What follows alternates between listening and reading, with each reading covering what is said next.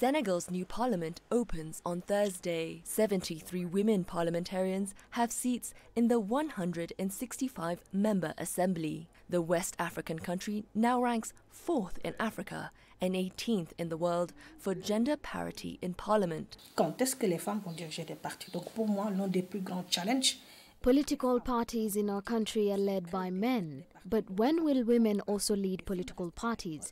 For me, one of the biggest challenges for women in politics today is to create their own parties. Now, speaking of education and social justice, a lot of our girls are out of school because of early marriages, poverty and health issues. We wonder what interest people have in saying that boys can marry at 18 and girls at 16. This disparity must be corrected.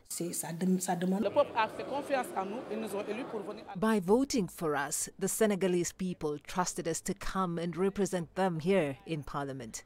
Today, studies have shown that women are more dynamic, more aggressive than men on several levels, because we're against injustice and we work in truth and sincerity. Analysts say the progress is unprecedented. We fought in 2018 to have at least 4 women and 4 men in the leadership of the Vice Presidency of our National Assembly. The beginning in this fight was not easy at all. I think that today the equality between men and women according to the law is respected, and we are working on it with the National Observatory for Parity.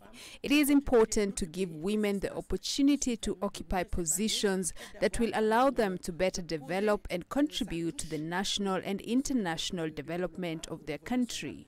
Senegalese women parliamentarians say they would like to see parity in their country's parliament. That means 50% men and 50% women representation. And eventually for the National Assembly to be headed by a woman.